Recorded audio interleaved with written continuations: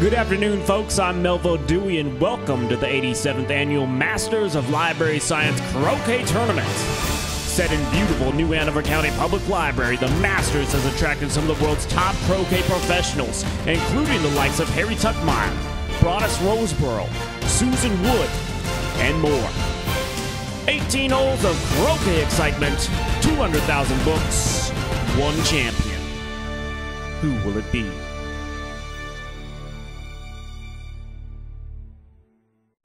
Let's go to hole number 5, local history department. Beverly Tutterton setting up, needs to get around the 200-year-old atlases to save par.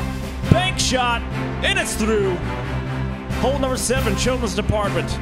Former U.S. amateur champion Margaret Miles setting up. She makes it past the sand trap, around the water hazard, and it's good.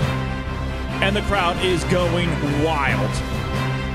Hole number 8, nonfiction. Harry Tuckmeyer, studying up on this one, calls over reference librarian James Daniel to further assess the situation. Dusts off the green, and here we go. This is for back-to-back birdies. The shot, and it's in. Beautiful shot. Hole number 10, fiction. Phyllis Smith, looking for a possible birdie. Past the book step, around some novels, and it's through. Hole number 11, Early Literacy Outreach Department, Amy Reed. In trouble, takes an unlikely route, gets some luck on this one.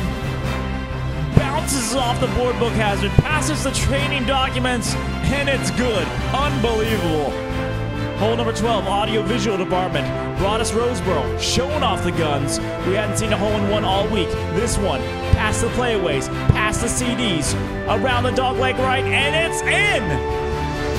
Broadus Roseboro, he is simply on fire. Hole number 13, reference department, Susan Wood has to make this one to stay with the leaders. Her shot past the grant documents, around the dictionaries, and just a bit outside, no good. Susan Wood, not happy about that one. Hole number 15, computer lab. James Hudson has been on fire all day. Let's see if he can make the lightning speed internet connection green on this one. Oh, it's in. Gotta love those pants. Beautiful outfit. Hole number 16, Technical Services Department, Caroline Eisenstein, in trouble. Her shot, BWI denied. Oh no. And after 17 holes, we can see Hudson, Roseboro tied 13 under.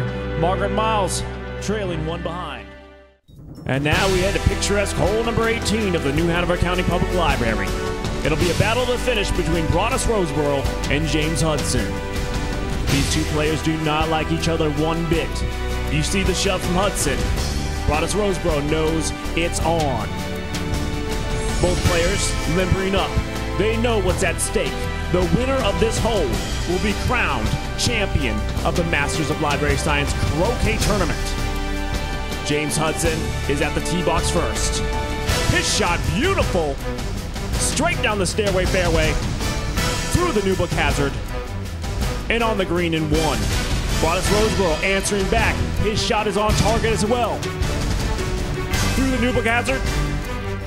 And yes, he's on the green. A little bit better position than Hudson. Hudson needs to make this to keep the pressure on Roseboro. His shot. Oh, just a bit outside. No good. Broadus Roseboro. One man, one shot, one champion.